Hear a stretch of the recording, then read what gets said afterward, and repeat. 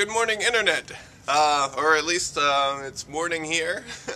I'm in North Carolina, and I'm eating yogurt for breakfast. Welcome to episode 2 of my tour vlog. The 2010 two-wheel tour vlog.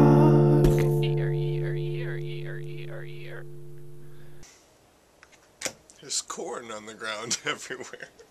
So I'm here in Carborough, North Carolina, preparing for my first tour kickoff show. But let's talk about last weekend. So last weekend I drove up to Annapolis, Maryland for Chesapeake Quarterly Meeting and had a great crowd out there.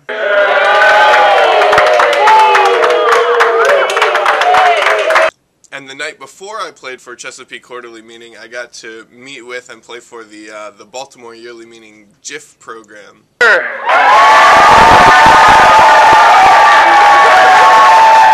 It was a ton of fun.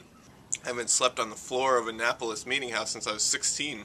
Anyway, this week I'm in Carborough. I'm going to get my bike all set up for my tour. I'm going to put a flag on it, get everything ready, get a little bit of training in, and then play my big kickoff show, and then head back up to Richmond and get ready for the next one. So last week I asked a question of the day, and at the end of this episode I'm going to post some of my favorite responses to that question of the day. This week's question of the day, since I'm about to pack all my stuff onto a bike and leave for Boston, and I'm trying to figure out what stuff I need to take and what I need to leave behind. If you were going to be on a bike for 1 month, what would you be sure to not leave behind? Need a little advice here.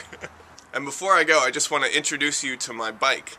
This is the XTRACYCLE RADISH. It's a long-tail cargo bike, and you can see from the back of it that I can fit just a ton of stuff in there. So I'll be able to put my guitar and my amp and my tent and my CDs and everything on the back of this guy. So that's it for this episode, Internet. Be sure to check out my schedule on jonwatts.com/shows, and be sure to leave your response to the question of the day in the comment section below. Peace. Exhale low, inhale, exhale low, inhale.